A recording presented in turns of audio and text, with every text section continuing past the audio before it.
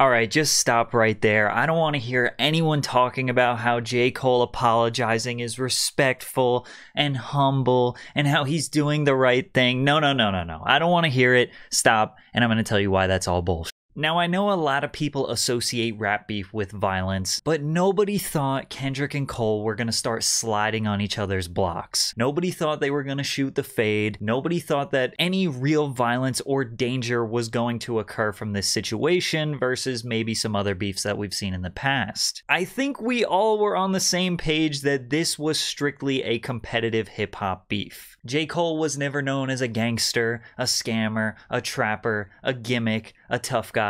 None of that. He has always been known as a lyricist, and not by us, by him. That's what he has told us over the past decade or so. He branded himself as the illest and most dominant rapper alive. He provided warnings to other rappers that nobody dare try to test him on the mic. He was the one that said he wouldn't even give Jesus a feature. The guy who said he's trying to revive a dying sport, by which he means hip-hop. And as hip-hop transformed into a more melodic trap sound, he carried that spirit of the traditional 90s lyricist. So a lyricist, Kendrick Lamar, finally tested him, called him to the stage and said, let's see what you're made of. And he responds. 7-minute drill, kind of pieces of his whole album, which was cool. But then he apologizes for that response within 48 hours? I pray that my really didn't feel no way, and if he did, my got my chin out. Take your best shot, I'm gonna take that on the chin, boy, do what you do. After a decade of warning rappers, daring them to test you, the moment you finally get your chance and you fold. J-Fold, that's your new name. Now, first of all, dissing Kendrick with a whole album after he dropped just one verse on a featured track was already overkill. And I know technically 7-minute drill is the only diss, but let's be honest. I mean, Might Delete Later is basically an entire diss. I mean, sure, a lot of those songs were obviously pre-recorded, pre-written, they're older, but bro definitely reshaped them a little bit to make it more current. It's kind of like what Drake did with Scorpion. Pusha T, Kanye were at his neck. 2-3 weeks later, Scorpion drops, and literally half the songs are about them. He got bullied into being a good father. But we all respected it. J. Cole responded quick. It was cool. I honestly liked the energy of Might Delete Later. I thought that the off-season saw much better rapping and obviously better song structure because it wasn't in response to somebody, but hey, under the current landscape of rap, Might Delete Later still went hard. But we can all agree that the claims that J. Cole made in 7-minute drill were absolutely insane. Cole calling Kendrick's music trash and trying to claim Kendrick fell off when I'm pretty sure he just had his most successful tour of all time. It was just insane. It was insane. And when you really look at it, that was the only premise of his entire diss, was that Kendrick was falling off and that his music is trash and that he's only talking about Cole because Cole is #1 right now and Kendrick wants attention. That's pretty much it. That's the whole 7-minute drill. And then a bunch of filler bars about how he's gonna, you know, slide on the block and that he's actually clutching the pole himself. He also said in the diss that people have been wanting him to respond, and if he responds, that would be like him swatting at a fly. But he was literally responding in the track, so like, what? Look, the diss was weak. It was weak. It kind of sucked. But I mean, ultimately, it was a diss. It was a response, and it was entertaining for the fans. Then he hit the stage and took back everything he said. I ain't gonna lie to y'all. I moved in a way that I feel spiritually feel bad on me. Like I try to like jab my back and I try to keep it friendly. But at the end of the day, when I listen to it and when it comes out and I see the talk, that shit don't sit right with my spirit. That shit make me feel, that shit disrupts my peace. But why? Why did J. Cole apologize? Well, first of all, he wasn't the only person to apologize to Kendrick Lamar. Macklemore, Jay Electronica, Lupe Fiasco. Apparently, Kendrick just strikes fear into other rappers, so much so that they feel they need to express their deepest condolences. Like, what does he know?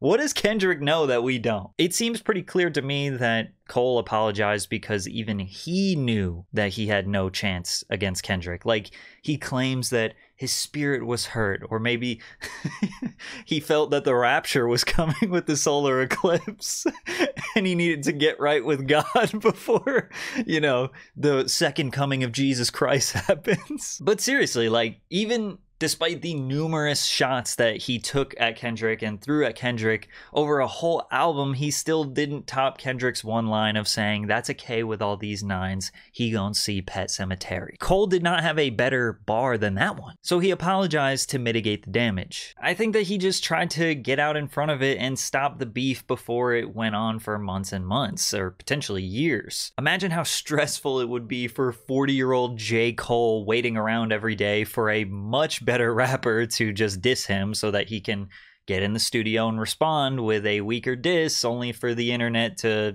basically tell him to give up because it's never gonna happen. He probably was feeling very confident in himself. I mean, he made an entire album, listened to it back, mixed it, mastered it, showed it to people, right? He was feeling confident, and then maybe after he dropped it, he saw the world's response and saw that they weren't really taking his side like he thought they would, and he decided to stop the bleeding before he bled out. Or maybe he really did have an epiphany, and after he released it, he thought, this isn't worth it because I'm gonna take the high road. No, I'm not being objective here. There's no way. There's no way. He saw the way everybody responded and was like, fuck, I fucked up. I'm just gonna get in front of this.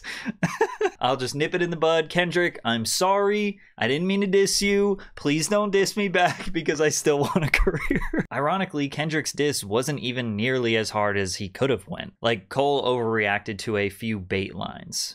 Like, the beef started because J. Cole said that Kendrick Lamar is a great rapper and Drake is a great rapper and we're all great rappers together, right? Like, that's the origin of the beef. I know it's deeper than that, but like, let's be honest, that's what started it, or that's what escalated it to this point. So Kendrick said, "You're not even in the conversation with me. I'm a better rapper. Let's see what you got. You know, just throw out a little bait. Let's see what you do." Then Cole dissed him and proved that he shouldn't be in the conversation because he apologized just 2 days later about his terrible diss record. Like, it just confirms that you're not big three. And listen, if you're a J. Cole fan and you're mad at me, dude, I would have given Cole big three status. Personally, I would have, but now you got tested and you folded. Now, one of you might say, "Oh, you better keep that same energy for Drake." Bro, Drake is not a rapper, and we all know this. And Kendrick knew that Drake wouldn't diss him back. Drake jumps on a podcast. He jumps on stage and talks about, "Man, I don't even need to respond." Like, Drake sings love songs. Let's be honest. Nobody was expecting a diss response, especially after Pusha T. "You are hiding a child. Let that boy come home." I mean, Kendrick couldn't do Drake any dirtier than Pusha did. So basically, all J. Cole fans have left is to cope by talking about him being humble and him being the bigger person and taking the high road. And I'm not there with you. I mean, y'all know normally I'm objective and I try to see it from both sides, and I do. I do see it from J. Cole's perspective, but bro, you brought this on yourself. You dissed him. You're the one who put this out. If you didn't diss him, sure, you'd have to live with the whole internet saying, "Oh, you're scared, blah, blah, blah." But dog, after a decade of warning rappers and claiming you're the illest lyricist and you fold, like, this is a competitive rap beef. Nobody expected violence, so I don't want to hear that, "Oh, it could have got out of hand, it could have got violent." Like, bro, we knew that wasn't going to happen. Like, imagine if during the Conor McGregor versus Khabib fight, Conor just quit midway through the first round and was like, "Never mind. All that stuff I said about your religion and your family and your father and all of those terrible things that I said and did and the whole spectacle that I made about all of this buildup, I'm just going to quit midway through the first round. Let's just go our separate ways." Imagine that. That's not what happened. They went to war and Conor lost. Khabib said he would humble him and he did. So the question is, what happens next? Biggie couldn't beat Tupac's Hit 'Em Up. As big as Jay-Z gets as a music industry mogul and iconic rapper, we all know that he couldn't outdo Ether. MGK got eviscerated and embarrassed by Eminem. Now, he was punching above his weight there, but it still caused him basically to switch genres. Remy Ma exposed Nicki so bad, and then she started crashing out afterwards. So from here, J. Cole will either fade out of the spotlight and be remembered as the guy who folded to Kendrick Lamar. He might try to diss Kendrick again after realizing folding was the wrong decision, only for people to not take him seriously and just kind of be like, "Yo, you look desperate right now, like you had your chance." Or he will start doing podcasts to try to save his reputation by way of all the fans that are like, "Oh, he's humble, he's taking the high road." All right, bro. So yeah, that's kind of what I think about it. Let me know what you think in the comments below, and drink water.